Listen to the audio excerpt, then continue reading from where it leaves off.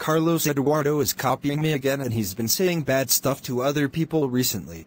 Now I want everybody report him on December 25th, 2021. He is lying and makes fun of someone's Christianity. And he's once again saying bad stuff to someone.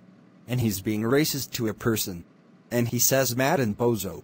So that means that he's heartless. And he exposed me because I like LGBTQ+. And he fake his brother. He is a bully because he keeps cyberbullying me on TikTok and YouTube. And he copied my shit and uploaded a name title at the same thing. I hope his 9 subscribers will be gone. And I am sorry about the delay, just school and end this drama. But my movie is coming out on December 24th, 2021, and like and subscribe and comment about starring in my movie. See you next time. Goodbye.